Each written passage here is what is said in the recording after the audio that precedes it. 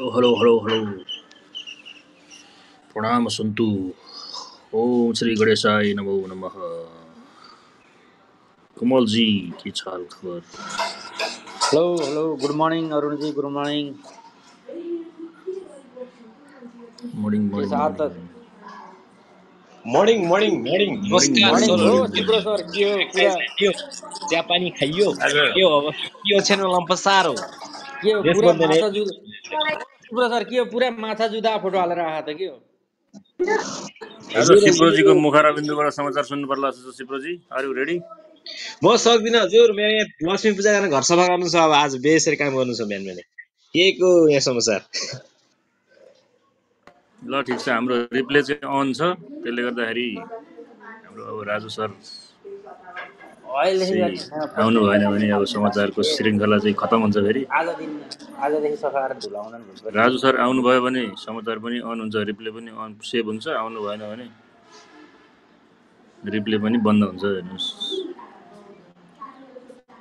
राज सरको ट्रक भ्याउँदिन रे अब रिप्ले अफ गर्न समाचार आफै ठोक्नु ल ठिक छ हाम्रो विप्लवजी हुनुहुन्छ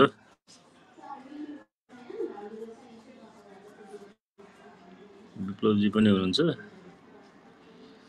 म पनि आज बिहान मर्निङ वाक गएको थिएँ अनि साथीभाइहरू यसो भेटभाट भएर अलिकति अहिले भर्खर चाहिँ यो कार्यक्रम चाहिँ अब के भयो कसो हो भनेर चाहिँ नि हतार हतार घर आइपुगेँ नभए अहिले गफसप गरेर 8 बजेभन्दा अगाडि घर आइदिन्थ्यो हेर्नुहोस् म चाहिँ 5 बजे उठेर आज पुरै घर सरसफाइ अभियान गरेर लक्ष्मीलाई यसरी भित्राउने यसपालि हैन यसरी भित्राउने भन्ने पक्षमा छु म है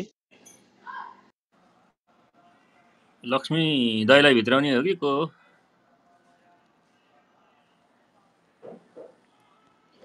सिब्रोले लक्ष्मी दाइलाई चाहिँ भित्राउनु भयो फेर लक्ष्मी दाइलाई भित्राउने हो कि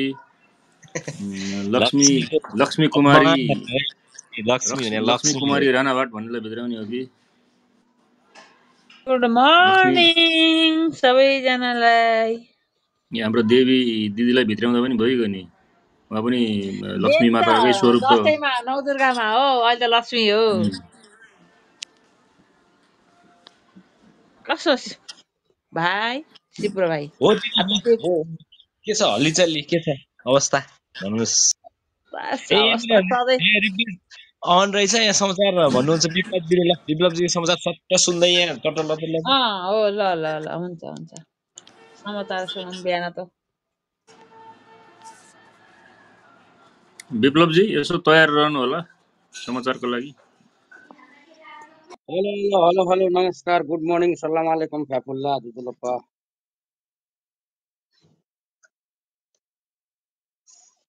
समाचार भन्नुपर्ने हो आज समाचार भनिदिनु पर्ने हो राजु सरको चाहिँ कार्य व्यस्त छ देखिँदैन जिन्दगीमा तयारी गर्नुपर्ने त मैले तपाईँ 2 मिनट हप्किने चाहिँ गर्नुहोस् ल 2 मिनटमा म तयारी भइहाल्छु यो सिप्रोको एक्सरसाइज चाहिँ 6 महिनामा 1 दिन मात्रै हो क्या भने के यार कस्तो यार एक्सरसाइज त यहाँ घरमा उठेर काम गर्यो भने त्यही एक्सरसाइज हुँदो रहेछ त्यो अल्छीहरूलाई हिजो अस्ति त पुरा एक्सरसाइज दिइरहेको छु अरे आज त छैन त के ठीक भने तिम्रो सरले अहिले भने ठीक भने बिहान एक्सर्साइज गर्न साँटो घरका काम गरेर नि एक्सर्साइज भइगयो डबल एक्सर्साइज भने घरको काम पनि भयो एक्सर्साइज नै भयो होइन सिप्रो सर ठिक हो घर सरसफाइ नि भयो चटक्क एक्सर्साइज पनि भयो यार हेरेर यस्तो तालले म हिजो त्यसरी एक्सर्साइज भएन ब्रुक ब्रुक उठेर के हुन्थ्यो त्यो त्यस्तो हुँदैन जिन्दगीमा तपाईँ यो एक्सर्साइज भन्ने शब्द चाहिँ अब आइन्दा प्रयोग नगर्नुहोस् है सिप्रोजी लाज मर्नु भइसक्यो त्यो एक्सर्साइजकै बेइज्जत भइसक्यो यार फोटो खिच्ने बेलामा जहिले दुईटा हातले भुँडी छोपेको छ जिन्दगीमा त्यस्तो हुन्छ 1 वर्षपछि हेर्नु स्लिम तपाईँ म अगाडि ट्याक्क फोटो खिच्न उभिने हो भने कसको भुँडी कहाँ छ भनेर हेर्नुपर्ने स्थिति पैदा हुन्छ त्यही त यो 1 वर्ष चाहिँ तपाईँ एक्सर्साइजको कुरा नगर्नुहोस् क्या अब भर्खर ल्यापटप खोल्दै रहेछन् अब कतिखेर अन हुने हो कतिखेर गएर हेर्ने हो यो समाचार आज 18 वर्षदेखि यो पेसामा छु हजुर कहाँ तपाईँ यस्तो महाबद्दमा कपडा बेचेर बसेको मान्छे हो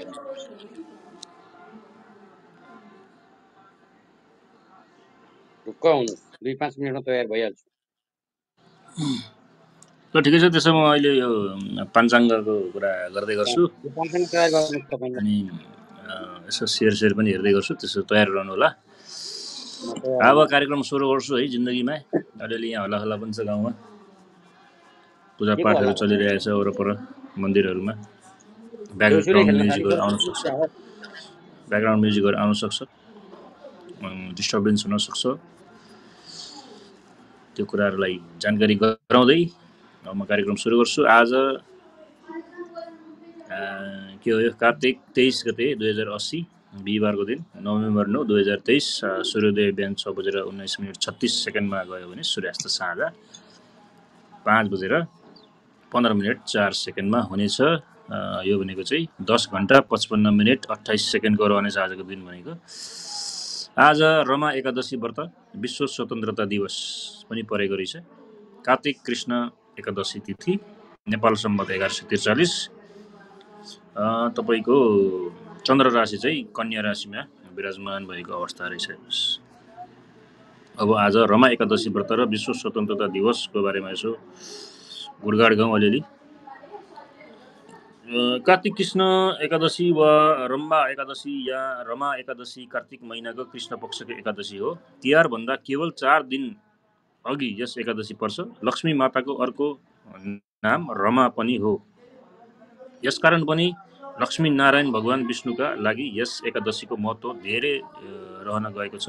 यस एकादशी यति महत्त्वपूर्ण छ कि यस दिन व्रत लिनेले 1000 अश्वमेघ यज्ञ र 100 राजयशु यज्ञहरू बराबरको फल मिल्नेछ भन्ने विश्वास गरिएको छ। यो घटना चाहिँ म घरमा गएर सुनाइहाल्छु पहिला, यस्तो यस्तो रहेछ भनेर, अनि मात्रै अगाडि बढ्छु।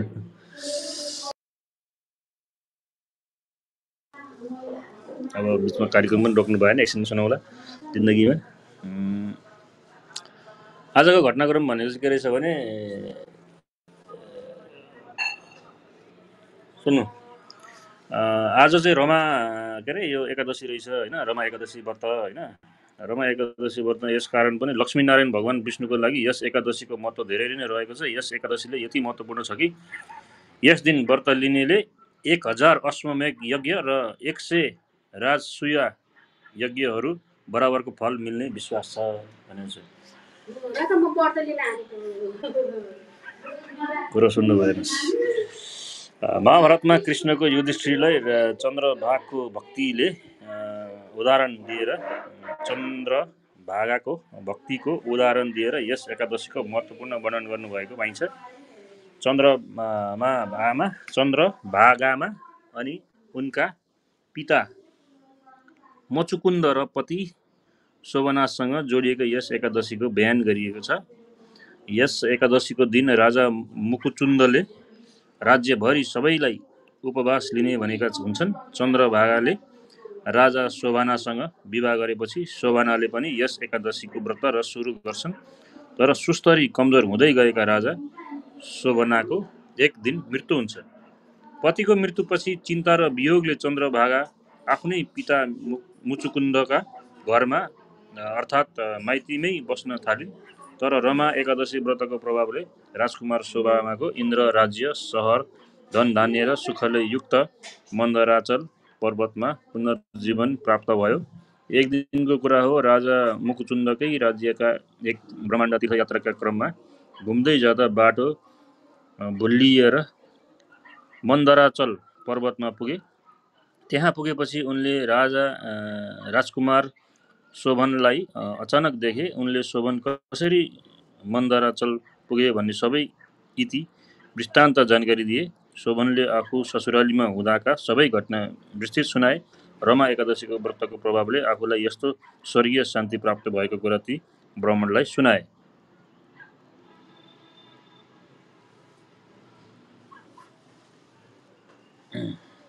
त्यसपछि चन्द्रभागाले मन्दराचल पर्वत पुगेर ती ब्राह्मणलाई आग्रह गरिन्।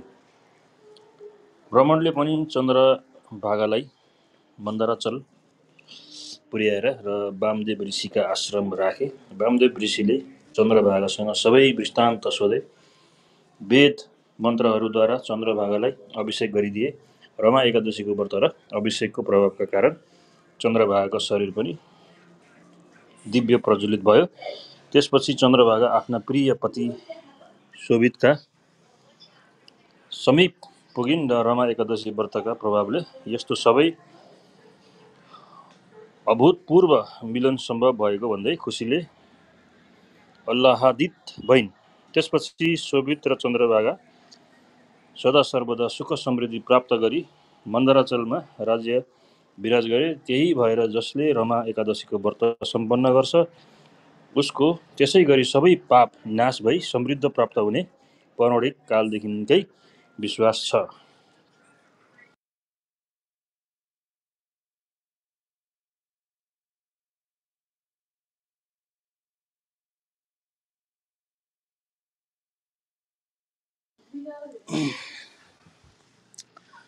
रमा एकादशीको विधि के छ त भन्दाखेरि रमा एकादशीको व्रत बस्नेले बिहानै सूर्योदय अगाडि उडी नृत्य शुद्ध बनी निराहार व्रत बसी दान आदि कर्महरू पूरा गर्नुपर्छ। रमा एकादशी व्रतका अवसरमा भगवान विष्णुलाई धूप दीप नैवेद्य फूल एवं मौसम अनुसारको फलफुल चढाएर पूजा गरिन्छ। अरू एकादशी व्रतमा झै रमा एकादशीमा विष्णु अवतार तुलसीको पूजा गर्ने चलन छ। कतिपय समुदायमा भने रमा एकादशी व्रतका समयमा एक समय मात्रै भोजन गर्ने चलन छ। अब जाउँ विश्व स्वतन्त्रता दिवसतर्फ। हरेक वर्षको नोभेम्बर 9 तारिकका दिन संयुक्त राज्य अमेरिकाले विश्व स्वतन्त्रता दिवस मनाइने गर्दछ। अमेरिकाका पूर्व राष्ट्रपति जर्ज डब्ल्यू बुशले जर्मनीको बर्लिनमा रहेको पूर्व र पश्चिम बर्लिनलाई विभाजन गर्ने पर्खालहरूलाई फुटाइएको र मध्यपूर्वी र युरोप कम्युनिस्ट शासनको औपचारिकता अन्त्य भएको उपलक्ष्यमा सोही दिन अर्थात् नोभेम्बर 9 तारिकका दिन विश्व स्वतन्त्रता दिवसको घोषणा गरेका हुन्। सन् 2001 मा जर्ज डब्ल्यू बुशले विश्व स्वतन्त्रता दिवसको घोषणा गरेका हुन्। विश्वमा पुँजीवादको अन्त्य जोरदार प्रवर्तक राष्ट्रिय अमेरिकामा आजको दिन युवा विद्यार्थीहरू पनि रिपब्लिक पार्टीका युवाहरूले विभिन्न कार्यक्रमको आयोजना गरेर स्वतन्त्रता दिवस मनाउने गर्दछन्। विश्वमा शीत युद्धको अन्त्य गर्दै सोभियत युनियनलाई धराशायी पार्न ठूलो भूमिका निर्वाह गर्ने अमेरिकी पूर्व राष्ट्र प्रमुख रोनाल्ड रेगनको पनि आजको दिन अमेरिकामा चर्चा हुने गर्दछ। अमेरिकीहरूले विशेष जोड दिएर आजको दिनलाई विश्व स्वतन्त्रता दिवसका रूपमा मनाए पनि विश्वका अन्य राष्ट्रहरू विशेषतः युरोपीय राष्ट्रहरू भने आजको यस दिनलाई विश्व स्वतन्त्रता दिवसका रूपमा मनाउन उदासीन देखिन्छन्। शीतयुद्धकालदेखि नै संसारमा पुँजीवादी कम्युनिस्ट र केही समाजवादी देशहरूमा वैचारिक कार्यगत अनि प्रणालीगत विवाद रहिआएको छ। न्यू ग्लोबलाइजेसन्स अनि न्यू न्यासिनोलोजिसन को विचार अनुसार, यो नेपालीमा लेखिएको अङ्ग्रेजी शब्द भएर अलिक पढ्न गाह्रो भएको, विचार अनुसार सम्पूर्ण विश्वका बासिन्दाहरूलाई एउटै पहिचान अनि विश्व बन्धुत्वको दर्शनभित्र फराकिलो दायरामा राखिएको छ। चाहे हामी कम्युनिस्ट विचारधाराका हौँ या पुँजीवादी विचारधाराका हौँ या अन्य कुनै विचारधाराका हौँ, तर स्वतन्त्रताको प्रत्याभूति अनि स्वतन्त्र जीवनयापनको महत्त्व मानव समुदायमा अति नै महत्त्वपूर्ण छ। नेपालमा स्वतन्त्रता के छ त अवस्था भन्दाखेरि नेपालमा पनि क्रमैसँग विक्रमसम्म 2007, 2046 अनि 2063 गर्दै स्वतन्त्रताको नयाँ आयामहरू पनि थपिँदै गएको छ।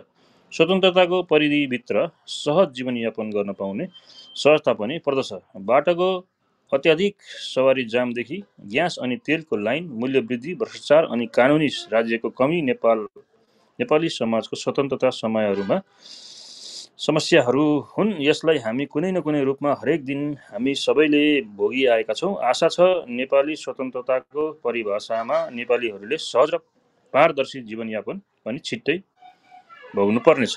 स्वतन्त्रताको शुभकामना भनेर चाहिँ यसरी आज चाहिँ नै विश्व स्वतन्त्रता दिवस र रमा एकादशी व्रत यो दुईटा घटनाक्रमहरू परेको छ आजको दिन। र आजको दिन व्रत बस्यो भने एकदम अघि मैले रिपिट गरेर पनि भने घरका सदस्यहरूलाई पनि सुनाएँ, एकदम ठुलो पुण्य हुने रहेछ हेर्नुहोस्। त्यही भएर आज चाहिँ व्रत बस्नु एकदम जरुरी छ भन्ने खालको कुरा चाहिँ हाम्रो पात्रले बताए। हेर्नुहोस्, अब हामी जाउँ घटनाक्रम कतातिर जाउँ भन्दाखेरि राशिफलतर्फ जाउँ। त्यति बेलासम्म हाम्रो विप्लवजी चाहिँ एकदम रेडी भएर बसेको अवस्था हुनसक्छ। म राशिफलतर्फ लागिहालेँ।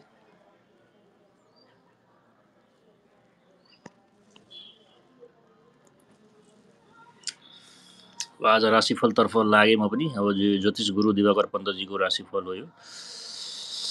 सुरु गरौँ मेष राशि तर्फबाट। घर घडेरी वाहन जस्ता विषयमा द्वन्द्व देखा पर्नेछ। व्यक्तित्वमा ह्रास आउनेछ, तर बोलीको प्रभावले गर्दा केही लाभ भने प्राप्त हुनेछ। प्रतिस्पर्धात्मक क्षमतामा पनि केही वृद्धि हुनेछ। पेशागत जीवनमा धेरै जोखिमभन्दा निरन्तरतालाई जोड दिनु उपयुक्त हुने देखिन्छ। शेयर कारोबार फाइदादायी रहनेछ भनेर चाहिँ आज उद्घाटनमै राम्रो भयो। हेर्नुहोस्, वृष राशि अध्ययनमा निराशा आउनेछ। सन्तान सुखको पनि अभाव हुनेछ। मनोबलमा कमी आउने हुँदा कार्य सम्पन्नतामा बाधा हाल्नेछ।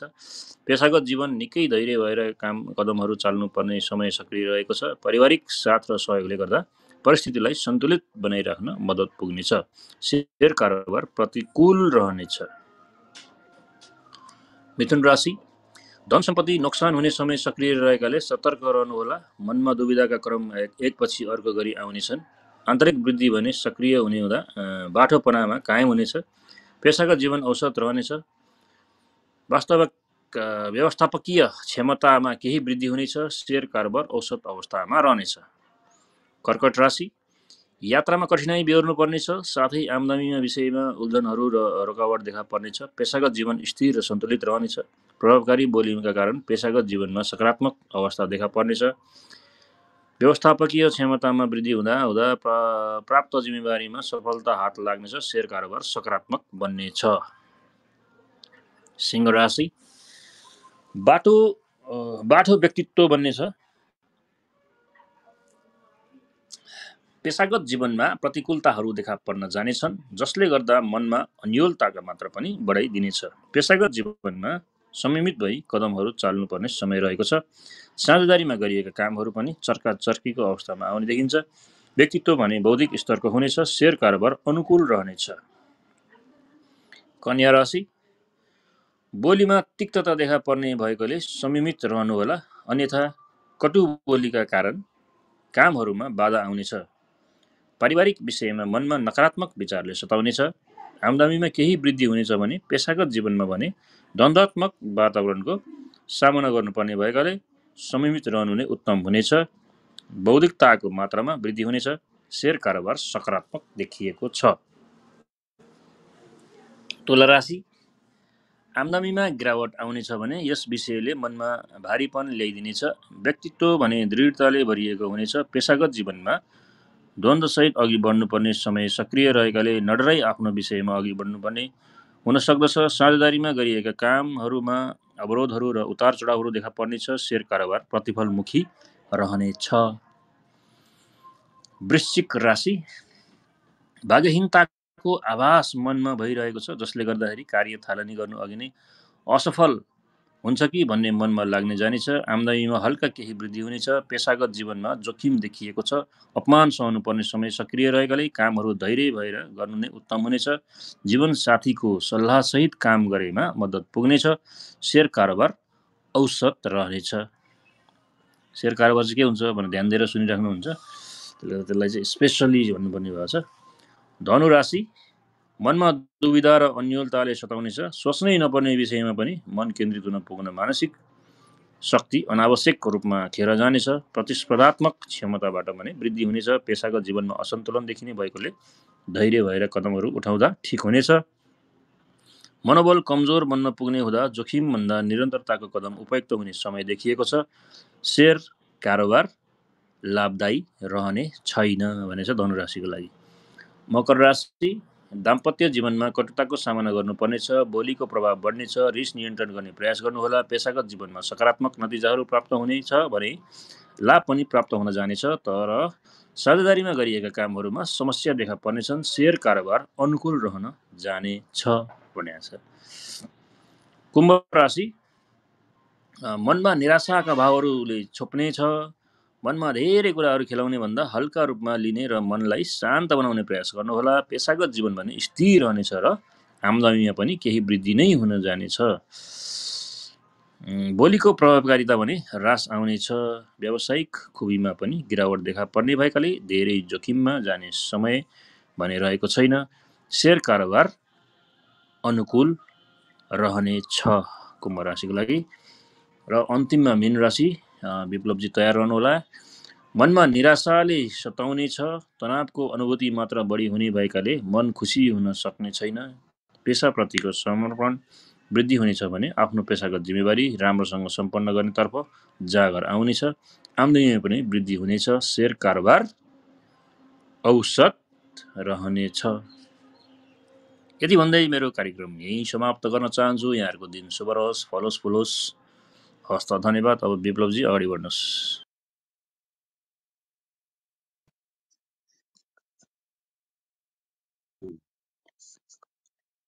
फेरि पनि नमस्कार सबैजनालाई।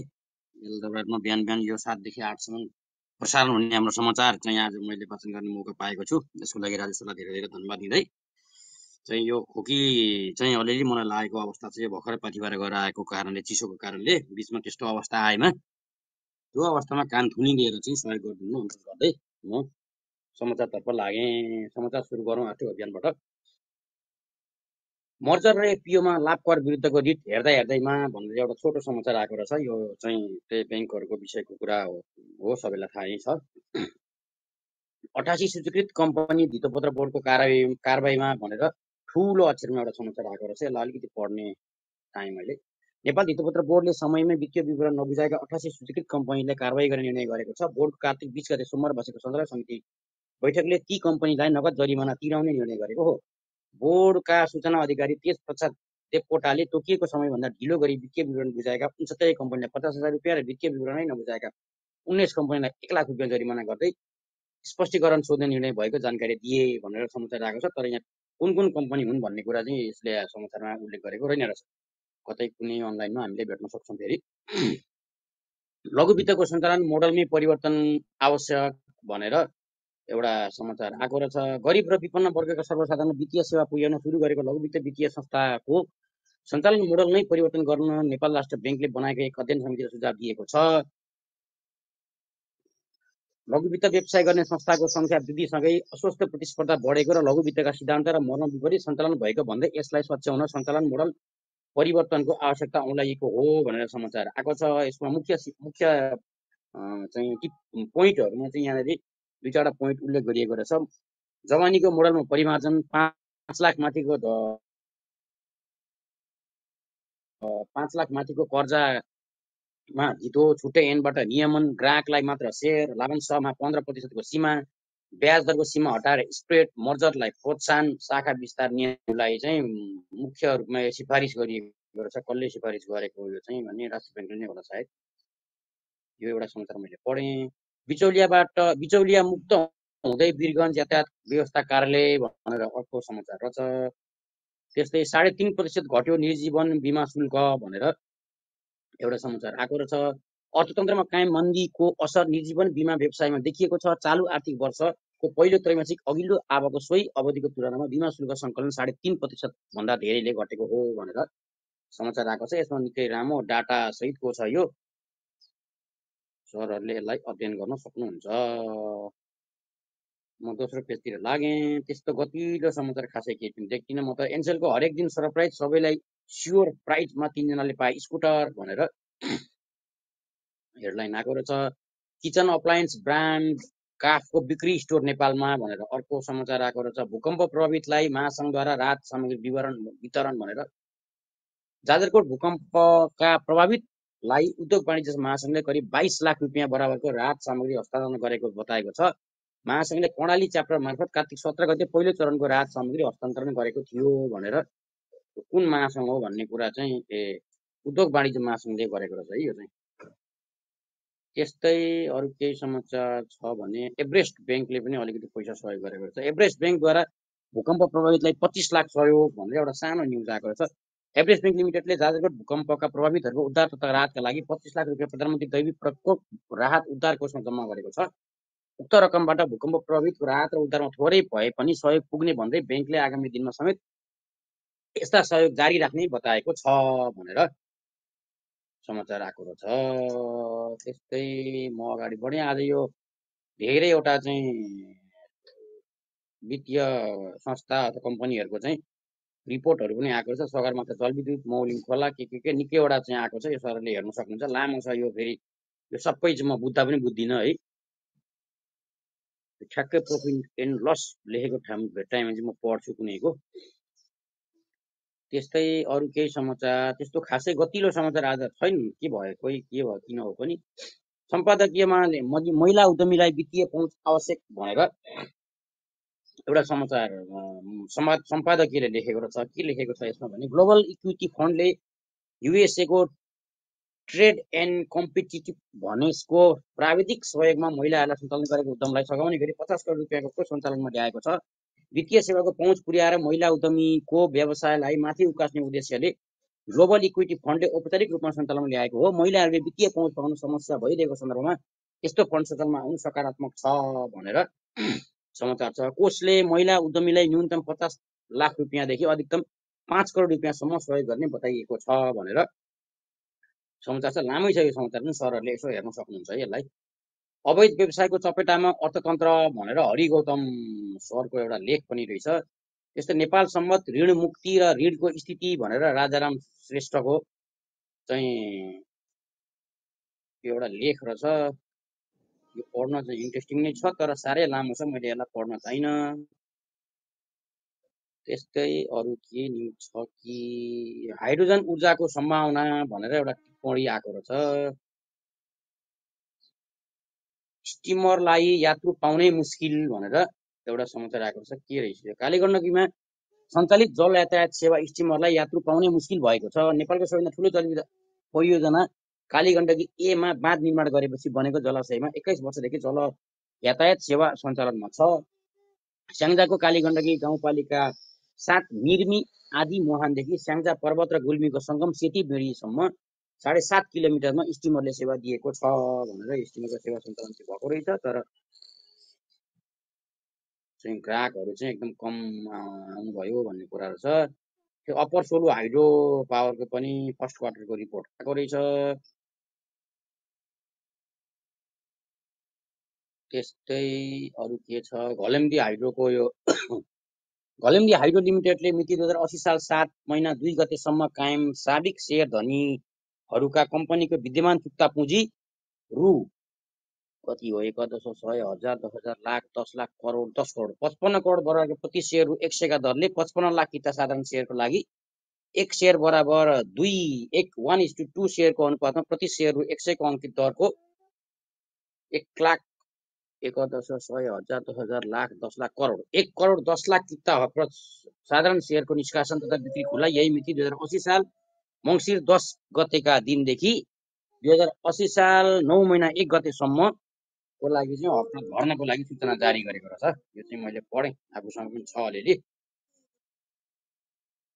त्यस्तै नेसनल हाइड्रो पावरले कमायो करिब 46 लाख नाफा भनेर एउटा समाचार आएछ आज बढ्ने बोलु।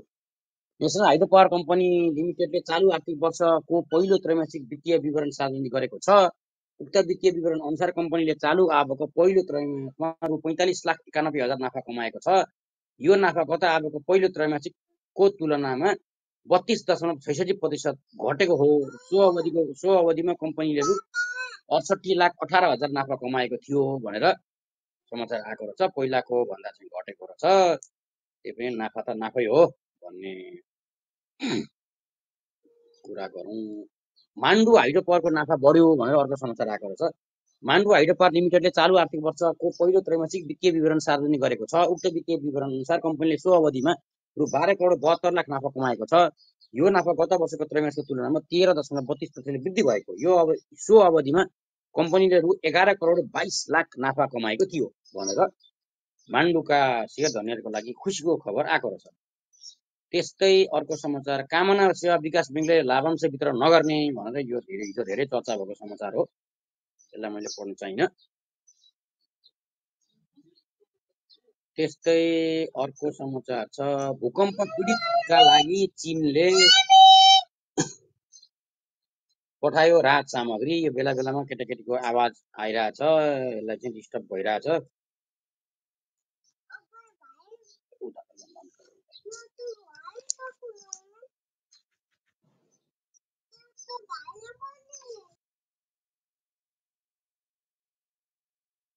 भाइले छोराछोरीले डिस्टर्ब गरिरहेछन् कि सरहरू मलाई, यसलाई अब सामान्य रूपमा लिदिनु हुन अनुरोध गर्दछु है। भूकम्प पीडितका लागि चीनले पठायो राहत सामग्री भनेर एउटा समाचार आएको रहेछ। के रहेछ यसमा भने गत शुक्रबार जाजरकोट र रुकुम पश्चिममा गएको भूकम्पबाट प्रभावितका लागि चीन सरकारले पूर्व घोषित राहत सामग्री पठाएको छ। भूकम्प गएको भोलिपल्ट चिनिया राष्ट्रपति सी जिनपिङले भूकम्पपछिको उद्धार राहत तथा पुनर्स्थापनामा चीनले सघाउने बताएका थिए। सोही अनुसार चीनले बुधबार 2 विमान मार्फत राहत सामग्री नेपाल पठाएको हो। पोखरा अन्तर्राष्ट्रिय विमानस्थलमा बुधबार आयोजित आपतकालीन सहयोग हस्तान्तरण समारोहमा नेपालका लागि चिनिया राजदूत सन छोङचिन सरकारले प्रदान गरेका राहत सामग्री उप प्रधानमन्त्री एवं गृहमन्त्री नारायण काजी श्रेष्ठलाई हस्तान्तरण गरेका हुन् भनेर यहाँ फोटो सहित ठुला ठुला चाहिँ प्लास्टिकका कार्टुनहरुमा प्लास्टिकमा पोको पारेको निकै धेरै सामान आएको गरेर देखाइएको छ। अब कति सामान हो त्यो चाहिँ थाहा भएन। नेपाल कोरिया साझेदारीमा जोड भनेर एउटा समाचार आएको रहेछ। त्यस्तै पोखरामा तार भूमिगत गर्ने कामले गति दियो भन्ने एउटा समाचार छ। के रहेछ पढ्नु है त। पोखरामा ढिलो गरी सुरु भएको विद्युतीय तार भूमिगत गर्ने कामले अहिले गति लिएको छ। गत वैशाखदेखि पूर्वता निर्माण थालिएकोमा हालसम्म आयोजनाको प्रगति 25% पुगेको नेपाल विद्युत प्राधिकरणको पोखरा भरतपुर वितरण प्रणाली सुदृढीकरण आयोजनाका प्रमुख इन्जिनियर आनन्दराम सुवेदीले बताए। राम्रो कुरा हो। आज खासै त्यस्तो धेरै गतिलो समाचारहरू चाहिँ मैले आएको होइन, भेटिन। अब म अनलाइन खबरतिर गएँ। राजु सर पनि आउनु भएको छ। के छ Raju sir? Good morning Biplav sir. आर्थिक अभियान सकियो? निरन्तर जाउँ कि तपाईँ जिम्मा लिनुहुन्छ कि के गरौँ भन्नुहोस्। होइन, जे गरे पनि हुन्छ, म पनि फ्री भएँ भर्खरै। मैले आर्थिक अभियान सकेँ। अब तपाईँ तयार हुनुहुन्छ नि, योभन्दा पछाडि तपाईँ जिम्मा लिनुहोस् न त। मलाई खोकीले पनि आज अघि डिस्टर्ब गरिरहेछ कि। भइहाल्छ केही छैन, फेरि चिन्ता किन, चिन्ता नगरौँ। ल धन्यवाद। कमसेकम आज आर्थिक अभियानको पाटो यहाँले सम्हाल्नु भयो, यहाँलाई धेरै धेरै धन्यवाद। अब करेन्ट न्युजहरूतिर आर्थिक अभियान सकियो है विप्लव सर? आर्थिक अभियान सकियो। म यो राष्ट्र ब्याङ्कको इन्डिकेटर चाहिँ पढिदिन्छु कि, अनि त्यस पछाडिको जिम्मा तपाईँले लिनुहोस् है त। हिजोको कारोबारहरू पढिसकियो? हिजोको कारोबार के भयो भनेर? छैन त्यो त मैले खोइ कता भेट्दै भेटिनँ त फेरि। ओके, ल त्यहाँबाट सुरु गर्छु मैले। ल राष्ट्र ब्याङ्कको पढिदिनुहोस् हजुरले। राष्ट्र ब्याङ्कको पनि यो पढ्न खासै इन्ट्रेस्ट लागेन सर, यो धेरै अगाडिको रहेछ। अब आज तपाईँको 9 तारिक भइसक्यो, यो 4 तारिक 5 तारिकको रहेछ। हस् यो नपढ्दै ठिक होला सर। हस्, हुन्छ हस्, थ्याङ्क यू विप्लवजी। यसो एब्सेन्टमा यसरी साथीहरूले कहाँ थाप्नुभयो भने जिन्दगीमा धेरै टाढाको यात्रा एउटा फिगर राज सर, त्यहाँ एउटा फिगर अपडेट गरेको छ ल, म त्यो चाहिँ गर्छु है। त्यहाँ ट्रेजरी बिल्सको रेटहरू हेर्नु होला। ट्रेजरी बिल्सको रेटहरू डिक्लाइनिङ ट्रेन्डमा छ भन्दाखेरि घट्दो ट्रेन्डमा छ है। नेपाल राष्ट्र ब्याङ्कले 7 नोभेम्बरमा आफ्नो ट्रेजरी बिल्सहरूको रेट राखिदिएको छ। म भनिदिन्छु, त्यो अरू त विप्लव सरले भने जस्तै पुरानै छ। 7 नोभेम्बर 2023 सम्ममा ट्रेजरी बिल्सको रेट यस प्रकारको निम्न अनुपातको हुनेछ है त। 28 दिनको ट्रेजरी बिल्सको रेट 3.27 छ। 91 डेजको 4.25 थियो, 25 छ। 182 डेजको 5.37 छ। 364 डेजको 5.70 छ है। घट्दो क्रममा छ यो ट्रेजरी बिल्सको इन्ट्रेस्ट रेट। मैले यति सेयर गरिदिएँ। 7 नोभेम्बर 2023 है, अस्तिको डाटा हो यो। हस्, थ्याङ्क यू मुकुन्द सर।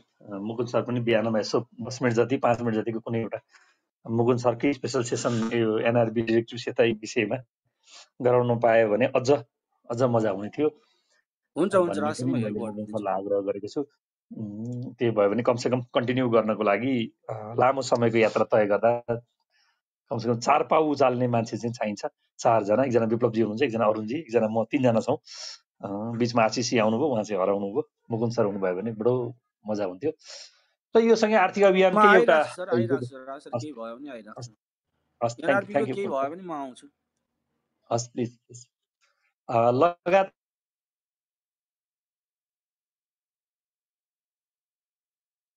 बढेर बन्द भएको छ। 3 कारोबार दिनमा बजार 37.69 अङ्क बढेको हो। बुधबार परिसूचक 1863.94 बिन्दुमा पुगेको छ। 288 दिनपत्रको 31,57,062 किता 30,364 पटकमा रु 78 करोड 27 लाख बराबरको कारोबार भएको छ। कारोबारमा आएका धितोपत्र मध्ये ग्लोबल आइएमई लघुवित्त वित्तीय संस्थाको शेयर मूल्य 8.07% वृद्धि भएको छ। शेयर मूल्य प्रतिकिता रु 870 पुगेको छ भने बुधबार सबैभन्दा बढी कर्पोरेट डेभलपमेन्ट बैंकका शेयर धनीले गुमाएका छन्। शेयर मूल्य 6.38% घटेसँगै धेरै गुमाएका हुन् भन्ने कुरा छ भने यसमा अरु विज्ञापनले गर्दाखेरि धेरै ठाउँ दिएको छैन। हिजोको कारोबारलाई समूहगत कारोबार हेर्यो भने कुल कारोबारको 17.86% हिस्सा जलविद्युत समूहमा परेको छ। त्यसपछि 14.41 हिस्सा उत्पादन तथा प्रशोधन छ भने त्यसपछि जीवन बिमा, चौथोमा बैंकिङ र पाँचौंमा संस्थापक शेयर हुँदै निर्जीवन बिमा, लगानी, लघुवित्त हुँदै हुँदै अन्तिममा ऋणपत्र छ भने सर्वाधिक कारोबार भएका 5वटा कम्पनी हेर्यो भने सोनापुर मिनरल्स एन्ड आयल को 5.61 करोडको कारोबार भएको छ। हिमालयन बैंक लिमिटेडको संस्थापक शेयर कारोबार भएको छ, ठुलो कारोबार। त्यस्तै Nepal investment mega bank limited छ संस्थापक शेयरमा। सानीमा जीआईसी इन्स्योरेन्स छ 4औं नम्बरमा भने 5औं नम्बरमा रिलायबल नेपाल लाइफ इन्स्योरेन्स छ 5औं नम्बरमा। शीर्ष ब्रोकर हेर्यो भने 5वटा 58बाट 5.19 को खरिदमा 4.35 बिक्री छ भनेको 58 को हिजो अलिकति खरिद देखिएको छ बढी। 43बाट हेर्यो भने 3.69 को खरिदमा 4.29 बिक्री छ भनेको 43 को बिक्री भएको देखिएको छ अलिकति बढी। 14बाट हेर्यो भने 6.01 को खरिद छ भने 1.45 को बिक्री छ। 14 नम्बरले किनेको छ। त्यस्तै 51 नम्बरबाट 0.40 को खरिदमा 5.92 को बिक्री छ भनेको 51बाट अलिकति बिक्री रहेछ, सायद संस्थापक शेयर हो कि। 34 नम्बरबाट हेर्यो भने 2.73 को खरिदमा 2.84 को बिक्री छ भनेको उस्तै उस्तै रहेछ भनेर हेर्दाखेरि हिजो सामान्य राम्रा ब्रोकरहरूले किनेको स्थिति देखिएको छ। अलिकति ठुला ब्रोकरहरूले किनेको देखिएको रहेछ भन्ने सँगै यो आर्थिक अभियानको अन्तिमतिर बाँकी त अरु विप्लवजीले हेर्नुभयो। त्यसपछि म करेन्ट अफेयरतिर लाग्छु, 20 सालतिर लाग्छु। डिपोस लघुवित्तको नाफा घट्यो, खराब कर्जा 5% नाग्यो भन्ने समाचार छ। चीनमा रोकिएन प्रमुख कार्यकारी बेपत्ता हुने क्रम, नियामकको कडा निगरानी कायमै भन्ने अर्को एउटा विदेशी समाचार पनि आएको छ 20 सालमा। रुरु जलविद्युत परियोजनाको बढ्यो नाफा, इपिएस कति भन्ने कुरा छ। अर्को समाचार यसलाई हेर्नु होला। किन बढ्न सकेन शेयर बजार, के भए लयमा फर्कन सक्छ भनेर मुक्ति सर र बाँकी अरु ढाका टोपी र ज्याकेट लगाएका दुईजना छन्। यो मान्छे दुईजना चिनिन। मुक्ति सरलाई चाहिँ चिने। के रहेछ जिन्दगीमा अब अर्याल दाजुले के भन्नुभएछ। 27 महिनादेखि शेयर बजार सुस्ताएको छ। 78 साल भदौ 2 गते उच्च बिन्दु चुमेपछि ओह्रालो लागेको बजार लयमा फर्किन सकेको छैन। उच्च बिन्दु चुम्दा एकै दिन 22 अर्ब रुपैयाँसम्मको कारोबार भएको बजारमा हिजो आज 1 अर्ब रुपैयाँ बराबरको कारोबार हुन पनि मुस्किल छ। शेयर बजार सुस्ता हुँदा दोस्रो बजार मात्रै नभएर लगानीकर्ताको आकर्षण प्राथमिक बजारमा पनि घटेको देखिन्छ। प्राथमिक बजारमा कुनै समयमा 25 लाखसम्म पर्ने आवेदन हिजो आज 11-12 लाखसम्मको हाराहारीमा मात्र सीमित हुन पुगेको छ। यस्तै अवस्था रहेमा अघिल्लो बेरिस बजारमा जस्तै यो पटक पनि आइपिओ नै नबिक्ने स्थिति नआउला भन्न सकिँदैन। अन्तर्राष्ट्रिय बजारमा समेत अनुभव बटुलेका बजारका जानकार मुक्ति अर्याल लगानीकर्ता नियामक निकायसँग डराएका कारण नै बजार घटेको बताउँछन्। बजारमा मनी सप्लाई र कर्जा प्रवाह बढ्न नसक्दा पैसाको सर्कुलेसन रोकिएको उनको भनाइ छ। यसमा केही दोषी लगानीकर्ताको पनि छ उनले भने, किनकि लगानीकर्ताले पनि बजारमा दाउ कुरेर बसेका छन्। लगानीकर्ता जहिले दाउ कुर्छ नि, हौ के भने होला यस्तो थाहा भएको कुरो। अर्का अर्थशास्त्री मुक्तिबहादुर खत्री धितोपत्र बोर्ड र अर्थ मन्त्रालयको पहल कदमी सकारात्मक नहुँदा बजार खसेको बताउँछन्। विज्ञानको नियम के हो भने रोकिएको कुनै पनि वस्तुमा गति प्रदान गर्न अतिरिक्त शक्ति आवश्यक हुन्छ। खत्रीले भने अहिले पुँजी बजार रोकिएको साधन जस्तै भएको छ। अब यसमा अतिरिक्त बल आवश्यक छ। त्यसका लागि नियामक र सरकारले अतिरिक्त बल लगाउनु पर्छ। नियामकले पुँजी बजारलाई सौतेनी व्यवहार गरेको पनि खत्रीको आरोप छ। बजारमा सप्लाई बढेको बढै भयो तर माग बढ्ने र लगानीकर्तालाई विश्वासमा लिने काम हुन सकेन। उनले भने सरकारले पुँजीगत खर्च बढाउनुपर्छ र केन्द्रीय बैंकले सकारात्मक माहौल बनाउनुपर्छ। काठमाडौँको सरस्वती क्याम्पसमा एमबिएम प्रमुख केपी पाण्डे अहिले नेपालको मात्रै नभएर संसारका अत्यन्त जटिल अवस्थामा रहेको बताउँछन्। यस्तो बेला संसारभर ब्याज दर बढ्ने गर्छ। ब्याज दर बढेपछि कर्जा प्रवाह घट्छ। उनले भने यसले शेयर बजारमा शिथिलता ल्याउँछ। नेपालको अर्थतन्त्रमा सन् 2024बाट मात्रै सुधार हुन सक्ने पाण्डेको आकलन छ। संसारभर आर्थिक अनिश्चितता बढ्दा नेपालमा पनि अनुदान र सहयोग पक्कै कमी हुन्छ। उनले भने विश्वका ठूला अर्थतन्त्र भएका भारत, चीन, युरोप र अमेरिका पनि आर्थिक समस्यामा छन्। विश्वको वित्तीय संकटको प्रभाव नेपालमा पनि पर्न सक्छ। शेयर बजार बढ्न भने कम्पनीको ग्रोथ नै हुनुपर्ने पाण्डेले बताएका छन्। यसमा जलविद्युत सेक्टरको योगदान हुन सक्छ। उनले भने यद्यपि शेयर बजारमा सुधार आउन भने सबैको पुँजी बजार मैत्री मानसिकता पनि हुनुपर्छ भनेर अर्का अर्थशास्त्रीले ड्याङ्गै दिनुभएको छ। यी कुराहरू मुक्ति सर अनि अर्को मुक्ति अनि त्यसपछि केपी पाण्डे के भन्ने कुरो आयो। ल यस्तै छ जिन्दगीमा। विशेषज्ञहरूले भन्नुहुन्छ अहिले बजार घट्या बेला झन् तर्साउनुहुन्छ, बजार माथि बढेपछि फेरि उहाँहरूले नि किन लाउनुहुन्छ। बजार लगातार 3 दिन बढ्दा म्याग्दीमा बन्यो 1 महिनापछि बुलिस क्रस आगामी यात्रा कस्तो होला भनेर टेक्निकल समाचार बनाइएको रहेछ। यसो हेर्दाखेरि आरएसआई 41.23 मा म्याग्दी चाहिँ कति हो -31.21 र -32.48 मा क्रसओभर भएको रहेछ। हिजो हरियो बार बनेको रहेछ म्याग्दीमा। वित्तीय विवरण पेश नगर्ने 89 कम्पनीलाई सेबोनले सोध्यो स्पष्टीकरण के छ कारबाहीको व्यवस्था भन्ने विषयमा समाचार बनाएको छ। सायद आर्थिक अभियानमा आएको थियो यो पनि, पढ्नुभयो होला विप्लवजीले। भारतको अर्थतन्त्र तीव्र गतिमा बढ्दै फिसले बढायो ब्याज दर, चीनको जीडीपीलाई ठूलो झड्का भनेर छिमेकी देशको अन्तर्राष्ट्रिय समाचार पनि रहेछ। भने किन आउन सकेन नयाँ टिएमएस र नेप्से 30 यस्तो छ रोचक कथा। यो रोचक कथा पढ्ने र नि त भकै घडी रहेछ। अब गोर्खा ब्रुअरीद्वारा भूकम्प पीडितका लागि रु 1 करोड सहयोग गरेको रहेछ। ल टुबुक बियरले पनि चिरिप्पो गरेछ। एभरेस्ट ब्याङ्कद्वारा भूकम्प पीडितलाई रु 25 लाख आर्थिक सहयोग भन्ने अर्को छँदैछ भने अरू चाहिँ यस्तै यस्तै छ। अब हाइड्रो पावरको रिपोर्टहरू त आएको अघि भनिसक्नुभयो विप्लवजीले। इमर्जिङ नेपालले घोषणा गरे लाभांश भन्ने कुरा छँदैछ। हिजै हामीले छलफल गरेको विषय हो भने अरू लागौँ नेपाली पैसा के भन्छ। एकचोटि नेपाली पैसातिर हेरौँ। गणपति लघुवित्तको नाफासँगै प्रतिशत आम्दानी पनि घट्यो भन्ने समाचार छ भने खराब कर्जा 12.35% पुगेपछि निर्धन उत्थान लघुवित्त 14 करोड नोक्सानीमा लसकियो जिन्दगीमा। असोज मसानसम्म मध्यवर्तीको नोक्सानी केही घट्यो, कम्पनी सञ्चालन घाटामा भन्ने कुरा छ भने खराब कर्जाको दबावमा पर्यो डिप्रोस लघुवित्त, प्रमुख सूचक कस्ता छन् भन्ने कुराहरू छ। सानीमा हाइड्रो पावरको आज एजिएम सेयरधनीलाई बोनस भने यो चाहिँ यहाँ सम्झनु होला। कसैको सानीमा हाइड्रो पावरको लगानी छ भने आज चाडसभा हुँदैछ, अलिकति यसलाई पढ्छु मैले। सानीमा हाइड्रो पावरको आज बिहिबार कार्तिक 23 गते चाडसभा बस्दैछ। यस कम्पनीले 10% बोनस सेयर र कर्पोरेसनको लागि 0.5263% नगद लाभांश वितरण गर्ने प्रस्ताव चाडसभामा लैजाँदैछ। साधारण सभा तथा लाभांश प्रयोजनका लागि यसले असोज 14 गते बुक क्लोज गरिसकेको छ। तसर्थ असोज 23 गतेसम्म कायम रहेका शेयरधनीहरूले मात्र सभामा भाग लिन र प्रस्तावित लाभांश पाउन सक्नेछन्। यस कम्पनीले 56 मेगावाटको जुम खोला जलविद्युत आयोजनाको प्रवर्धक कम्पनी सानीमा जुम हाइड्रो पावरमा 1 अर्ब 50 करोड रुपियाँ लगानी गर्ने निर्णय गरेको छ। उक्त प्रस्ताव पनि चाडसभामा पेश हुनेछ भनेर यो कुराहरू थियो। केही लागौँ अनलाइन खबरतिर। अनलाइन खबरपछि कान्तिपुर दैनिकमा जाउँला। एन्फाको विशेष चाडसभा आज अध्यक्षको बर्खास्ती मुख्य एजेन्डा लगाएर यस्तो थाल्छ अनि फुटबल काँडो लाग्छ। भेरी अस्पतालमा भूकम्पका 53 घाइते बल्ल तल्ल बाँचियो।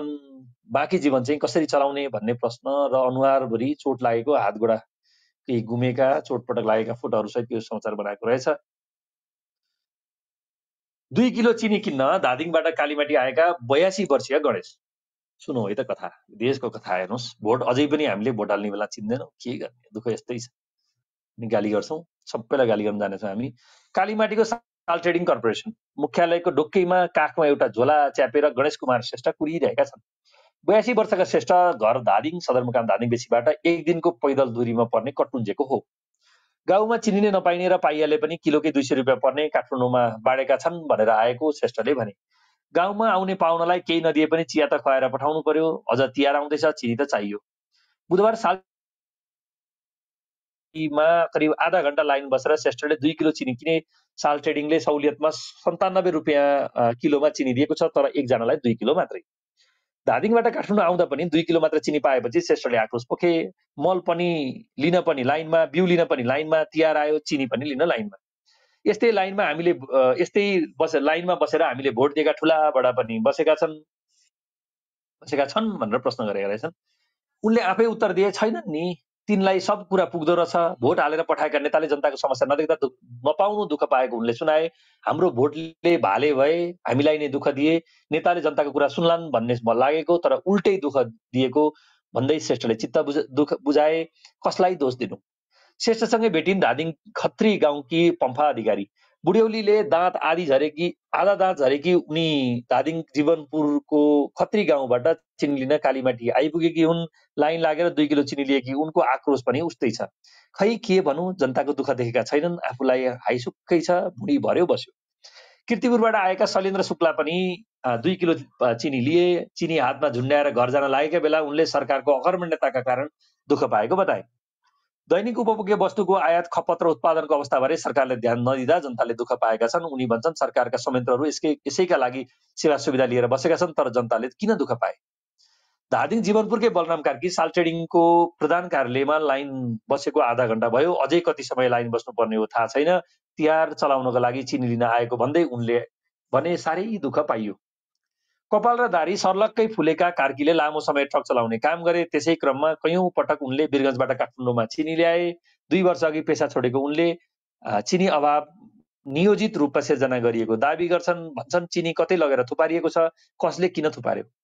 तर सर्वसाधारणमा मात्र होइन, खुद्रा व्यापारीहरू पनि चिनी लिन दुःख पाएको हो बताउँछन्। पछिल्लो 3 महिनादेखि चिनी अभाव झेलेका खुद्रा व्यापारी साल ट्रेडिङले 5 देखि 15 बोरासम्म चिनी दिने भनेपछि बुधबार बिहानै पुगेका थिए, तर बिहान 9 बजेदेखि लाइन बस्दा पनि चिनी नपाएको कपनगरका गोपाल सिंहले बताए।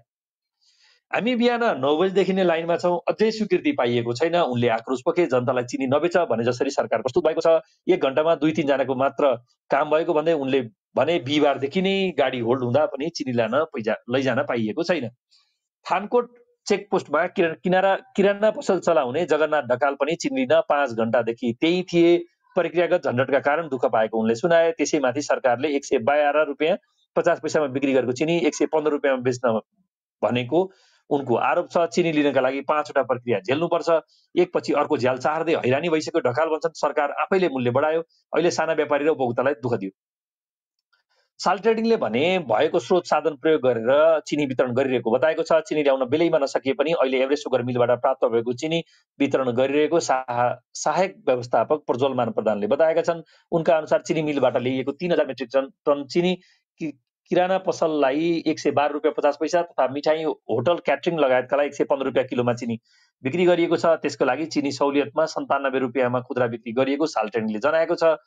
काठमाडौँ बाहेक नारायणगढ, पोखरा लगायतका ठाउँमा पनि चिनी वितरण गरिएको उनको भनाइ छ। सरकारले सहुलियत दरमा ल्याउन खोजिएको भन्दै उनले 20,000 मेट्रिक टन चिनी 6 अघिसम्म आउने समेत दाबी गरेका छन् भनेर यहाँ यो मान्छेका 2 किलो चिनी काखमा यसो खोपीमा च्यापेका बुढियामा बुढाबाहरूको यसो फोटो हेर्दाखेरि धन्नै यो भोटाल्दा कमसेकम योपालि चाहिँ बेकार भोटालिएछ भन्ने भाष्य चाहिँ बन्यो। अब यो भाष्य बन्दाखेरि फेरि केही सुन्ने हाम्रो राजनीतिज्ञहरूलाई चाहिँ ज्वरो आउँछ होला। तै पनि मैले यो समाचार मैले बनाएको होइन, अनलाइन खबरमा प्रष्ट भाषामा लेखेको छ। आँखा खोलेर पढ्नु होला। भोट हाल्नेलाई हेर्नुहुन्न, अनि त्यसपछि बाँकी रोएर 5 वर्ष चाहिँ केही हुनेवाला छैन। अब लागौँ अरू समाचारहरूतर्फ। अफ्ताब आलमको मुद्दा सुनवाई जारी। 15 दिनभित्र बहस नोट पेश गर्नु आदेश भनेर यो भारत छ भने दाल भात तरकारीमा कुन पोषक तत्त्व पाइन्छ भनेर यो नेपाली खाना हो, खोइ के पाइन्छ अहिलेसम्म थाहा छैन। खाना चाहिँ छोडिए छैन। पढौँ है त के रहेछ। अब यस्तै पढेर समय गुजार्नुपर्ने हो।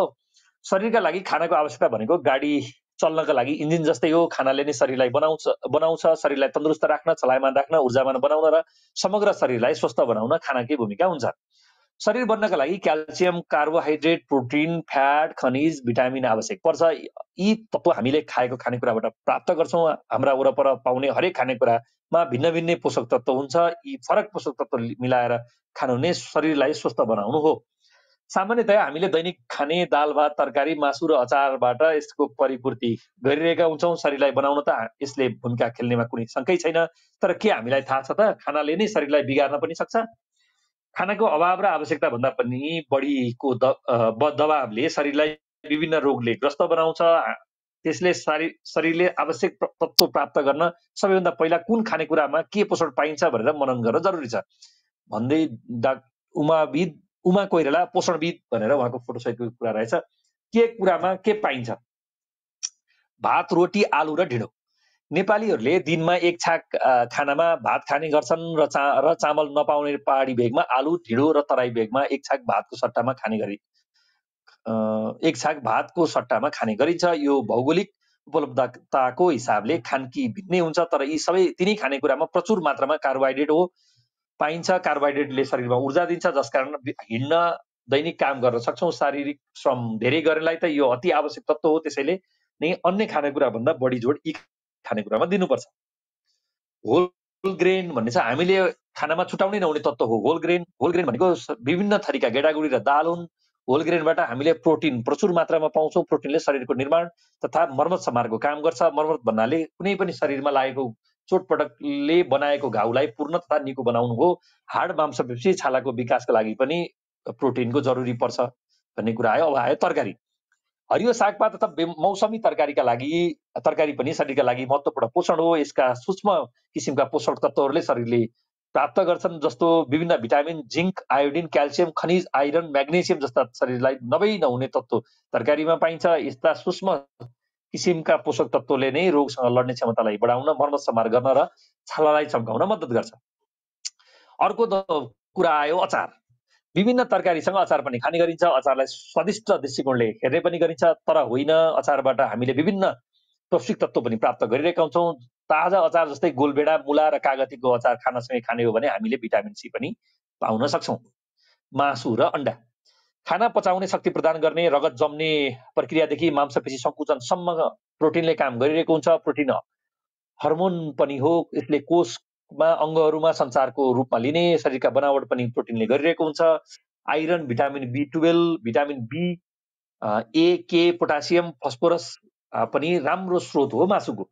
यस्तै अन्डामा पनि प्रोटिन, फ्याट, मिनरल्स पनि फस्फोरस, क्याल्सियम जस्ता धेरै भिटामिन A, D, E र B कम्प्लेक्स B12 जस्ता तत्त्वहरू पाइन्छ। यसले शरीरको अङ्गको विकास, मानसिक विकास जोड दिनुका साथै शरीरमा ऊर्जा पनि दिने गर्छ। हो टनेर चाहिँ कति पढ्नु। अब आयो माछा। ओमेगा फ्याटी एसिड पाइन्छ। यो अत्याधिक प्रोटिन र केही पोषक तत्त्वले भरपूर हुन्छ। यसमा भिटामिन, मिनरल र अन्य पोषक तत्त्व पनि पाइन्छ। माछामा पाइने ओमेगा 3 फ्याटी एसिडले मुटु र मांसपेशीलाई बलियो बनाउनका साथै शरीरमा कोलेस्ट्रोलको मात्रा पनि नियन्त्रण गर्छ। यसमा चिल्लोपन पनि अन्य जनावरको मासुभन्दा कम हुने भएकोले यसको अन्यको तुलनामा स्वास्थ्यवर्धक मानिन्छ। ल माछा चाहिँ खानुपर्ने छ है जिन्दगीमा, कुरो बुझौँ। आयो गुन्द्रुक।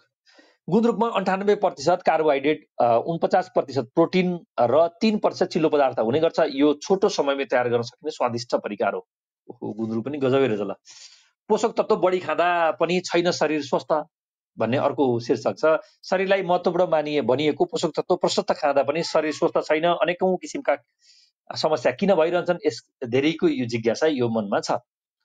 शरीरलाई पोषक तत्त्व चाहिने भन्दा बढी हुनु पनि विषर नै हो। टन्न खाने तर शारीरिक श्रम नगर्ने बानीले शरीरले बढी भएका तत्त्व खर्च गर्न सक्दैन। यो शरीरमै जम्मा भएर बस्छ। यसले शरीरका अनावश्यक बोसो बढाउँछ।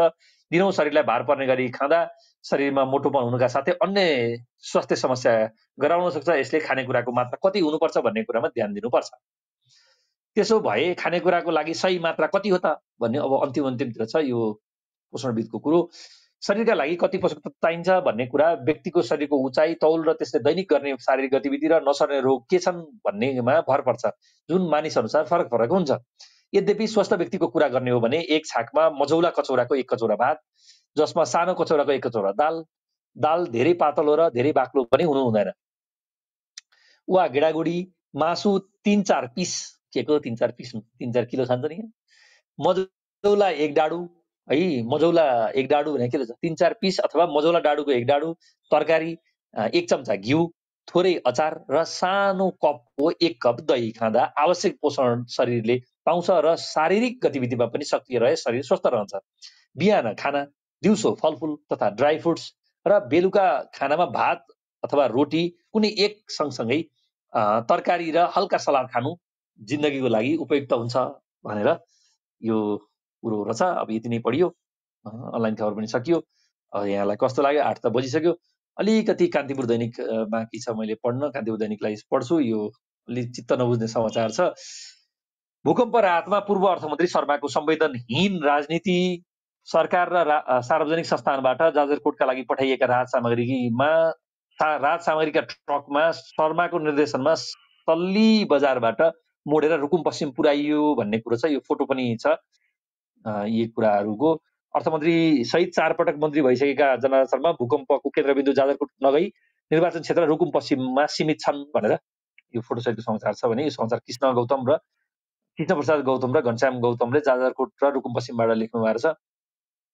काठमाडौँबाट जाजरकोटका लागि आएका 3 ट्रक सामानको अर्को खेप पनि बाटोबाटै हाइज्याक गरेर रुकुम पश्चिमतिर लगिएको छ। राहत वितरणमा सत्ताको दुरुपयोग भइरहेको छ भनेर चन्द्रप्रकाश घरती भेरी नगर प्रमुख जाजरकोटबाट भन्नुभएको छ। यो नगर प्रमुखले तिहारमा गोबरको दियो 70,000 दियो उत्पादन गर्ने लक्ष्य भनेर यो चाहिँ धनगढीको खबर हो। टिकापुरमा घनश्याम पौडेलले यसपालि तिहारमा गोबरको दियो र अगरबत्तीको प्रयोग गर्ने भएका छन्। कैलालीको टिकापुर 5 को सीतापुर सामुदायिक चौपाया व्यवस्थापन तथा प्रवर्धन समितिले पहिलो पटक गोबरको दियो अगरबत्ती र मूर्ति बनाएको छ भन्ने कुराहरू छ भने खाद्य व्यवस्था तथा व्यापार कम्पनी लिमिटेडले एउटा विज्ञापन छापेको रहेछ। आज विज्ञापन पनि पढ्न मन लाग्यो। चाडपर्वको अवसर आएको छ, विशेष अफर छ भनेर। चाडपर्वको अवसरमा उपभोक्ता वर्गको हितलाई ध्यानमा राखी यस कम्पनीबाट जिउँदो खसी, बोका तथा च्याङ्राको देखाएको सुपथ मूल्य दरमा बिक्री वितरण भइरहेकोले खरिद गरी लाभ लिनुहुन उपभोक्ता वर्गमा हार्दिक अनुरोध गर्दछौँ भनेको छ भने निशुल्क होम हाँसो उठ्दो कुरो के छ भने अब खाद्य व्यवस्था कम्पनीले निशुल्क होम डेलिभरीको नि व्यवस्था गरेको छ है। यो कुरो बुझौँ। खसी बोका जिउँदो छ भने रु 600 रुपियाँ कायम प्रति केजी थियो भने त्यसमा 10 रुपियाँ छुट दिएर 590 रुपियाँ दिएको छ भने जिउँदो च्याङ्रा 1160 रुपियाँ थियो डिस्काउन्ट गरेको अघिल्लो पटक भने त्यसमा 10 रुपियाँ छुट दिएर 1150 रुपियाँ भनेर होम डेलिभरी र चल च्याङ्रा कसैले ल्याउन मन छ भने 1150 रुपियाँ प्रति केजी जिउँदो घर ल्याएर जोख्ने तिर्ने। विपिनलाई मुक्त गराउने सरकारको पहल निष्प्रभावी भन्ने यो इजरायलको खबर छ। 1 महिनादेखि प्यालेस्टाइनको विद्रोही समूह हमासको नियन्त्रणमा छन् उनी भन्ने कुरा छ भने सहारा बनेका साहसी छोरीहरू भनेर केही आमा र छोरीहरूको 3टा परिवारको फोटो सहितको समाचार 3-4-5 रहेछ भने प्रभाव क्षेत्रमा अवरोधपछि मध्य पहाडतिर एमाले भनेर एमालेको खबर छ। त्यस्तै संघ विरुद्ध वारपारको लडाईँ लड्छौँ भनेर मुख्यमन्त्री यादवले भन्नुभएको थियो। मैले हिजो पनि समाचार पढेको थिएँ। मध्य प्रदेशका मुख्यमन्त्री सरोज कुमार यादवले अधिकार खोज्नको लागि संघीय सरकार विरुद्ध वारपारको लडाईँमा उत्रिएको घोषणा गरेका छन्।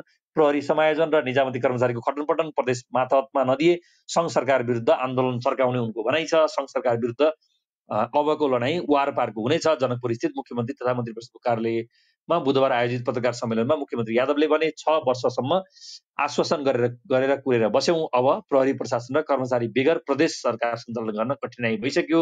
अधिकार नदिए वारपारको आन्दोलन हुनेछ। हेर तिमीलाई गर अझै गर न, बडो मजा आउँछ यो गर्यो भने। कमसेकम चाँडै त सङ्गीत जान्छ। आलमको मुद्दामा लिखित बहस नोट माग भन्ने कुरा अघि मैले पढेको थिएँ। कान्तिपुरमा नि छ। भूकम्प प्रभावित क्षेत्रमा 110 थरी औषधिको माग भएको रहेछ। यो हो काठमाडौँबाटै लेखिएको समाचार हो। पत्रकार महासंघको धरनामा सेवाग्राहीमाथि आक्रमण। सेन्ट्रल बिजनेस पार्क यो कान्तिपुरको सँग सम्बन्धित खबर हो। पत्रकार महासंघ र कान्तिपुरको द्वन्द्व चलिरहेको छ। भूकम्पमा जोगिएकाको स्वास्थ्यको चिन्ता भन्ने विषयमा यो सम्पादकीय छ भने भूकम्पमा राज्यको जिम्मेवारी भन्ने विषय अर्जुन सिंह केसीले लेख लेख्नु भएको छ। त्यो लेख लेख्न भन्दा थपक्क गरेर कान पक्रेको हुन्थ्यो सरकारको, आफैले भोटाले बनाएको सरकारलाई। वित्तीय नीति र मौद्रिक नीति बीच सङ्घर्षको प्रभाव भनेर समीर खतिवडाले एउटा यो आर्थिक समाचार पुरै लगभग पेजै बराबर लेख्नु भएको छ। यो चाहिँ पढ्नु होला है। यो अर्थ बजारसँग सम्बन्धित मान्छेले वित्त नीति र मौद्रिक नीति बीचको सङ्घर्ष के रहेछ त भन्ने विषयमा बुझिएला। अब भुटानी राजाको भारत भ्रमण रेलवे सञ्जाल जोड्न सहमति भनेर भुटान र भारत बीचको कुरो रहेछ भने 30 लाख दुध किसानले 3 महिनाको पाएनन् 5 अर्ब लहेर। पैसा कहाँ जान्छ हौ? खाएकाले त जहिले उधारो त कहिले खाँदैन। पुगो कहाँ? पुसभित्र मध्य भोटेगसीबाट विद्युत उत्पादन हुने भन्ने अर्को समाचार पनि रहेछ भने सहायता कोषमा 6 करोड सङ्कलन, प्रतिबद्धता मात्र धेरै भनेर फेरि भूकम्पलाई पैसा दिन्छु भनेका चाहिँ धेरै छन् भन्ने कुरा आएछ। बुधबार कसको कति रात घोषणा भन्दा बुधबार सूर्य नेपालले 1 करोड 40 लाख, गोर्खा ब्रुअरीले 1 करोड, नेपाल इन्भेस्टमेन्ट मेगा ब्याङ्कले 50 लाख र महालक्ष्मी विकास ब्याङ्कले 10 लाख भनेर यो डाटा पनि दिएको छ। अब त्यसपछि लागौं रात होइन नेताको लस्कर ल हेर्नुहोस्। अब यो देशमा नेता धेरै छन्, त्यही भएर लस्कर त्यही लाग्ने हो। राहतको लस्कर लाग्दैन देशमा। यो पढ्दा पनि गिज्याउँछ हो यिनीहरूलाई, शीर्षकले नि गिज्याउनु पर्ने के लाज शरम नभएपछि यस्तै हो। इङ्ल्यान्डको आरामदायी जित भन्ने समाचार क्रिकेटको छ भने आर्मी क्लबलाई कोलपुर गोल्ड कप भन्ने कुरो छाउँदै हुँदै कान्तिपुर दैनिक लगभग सकेँ मैले। क्लिक पाण्डु पढ्नलाई 6 मिनट गइसक्यो। टाइम अप भनेर च्याटमा लेखिसक्नु भयो होला। के छ त च्याटमा केही छ भने हेर्छु, नभए भने अब निर्धन उत्थान आफै निर्धन बन्दै 14 करोड घाटामा के गर्ने डुबायो जिन्दगीमा। चरालाई गुगल म्याप कसले दियो, कसरी सही ठाउँ आइपुग्छ होला है भन्नुभयो। हो त चरा र मौरीलाई चाहिँ कसले दिन्छ गुगल म्याप? ल यिनीसँगै मैले के बिचमा भेटेँ भने अब पढौँला, नभए भने आजको लागि अन्त्य गरेँ, समय सकियो। ल यहाँहरू सबैलाई धन्यवाद, थ्याङ्क यू। एउटा सानो समाचार म थप्छु ल, यहाँनिर इन्ट्रेस्टिङ समाचार रहेछ कि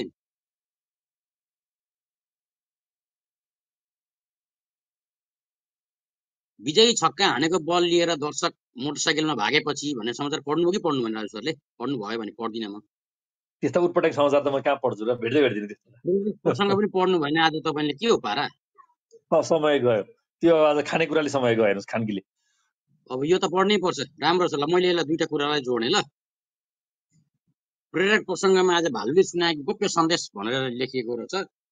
विजय र राजु सानैदेखिका साथी थिए। एउटै गाउँका हुनाले उनीहरू साथसाथै हुर्किए। उनीहरू सँगसँगै स्कुल जान्थे। राजु विजयलाई निकै माया पनि गर्थे। विजयको एउटा गोडामा पोलियो भएको थियो। उनी गोडा खोच्याएर हिँड्थे। दुवै साथी एक दिन बिदामा जङ्गलको बाटो हुँदै कतै जाँदै थिए। जाँदा जाँदै उनीहरू टाढाबाट एउटा अजङ्गको भालु आफूतिर आइरहेको देखे।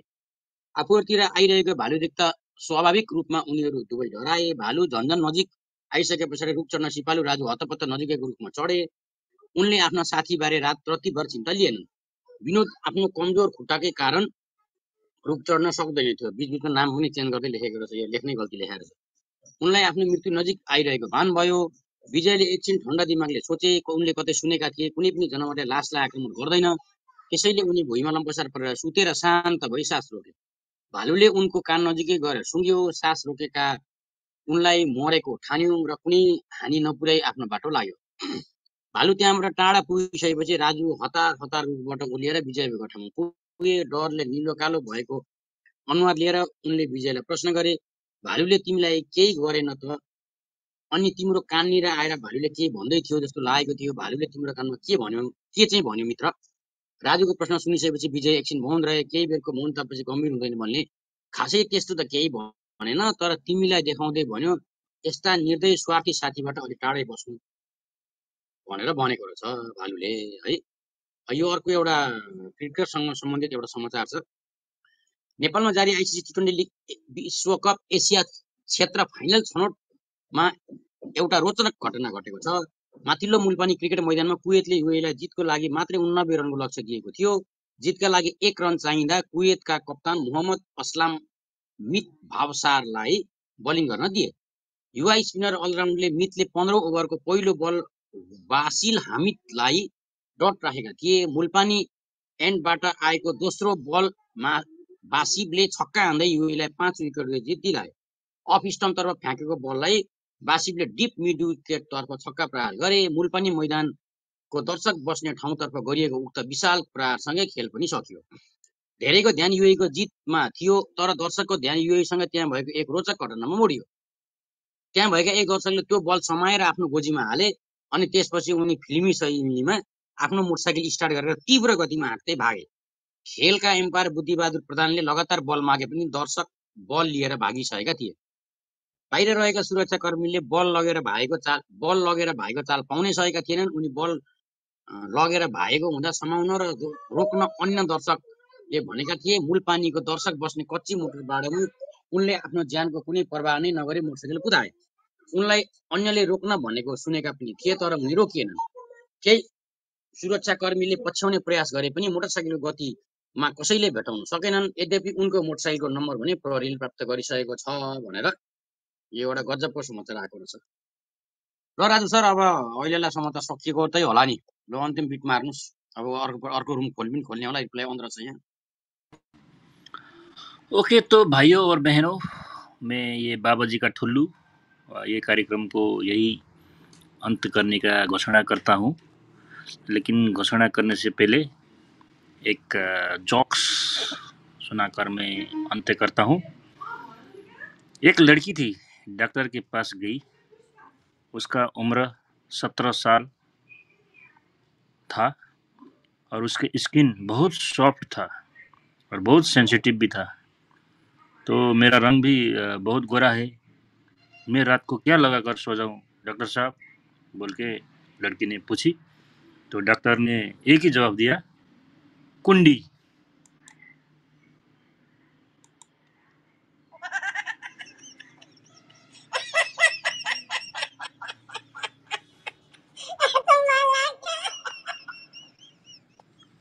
यसै घटनाक्रम सँगसँगै यही कार्यक्रमको अन्त्य गर्छु।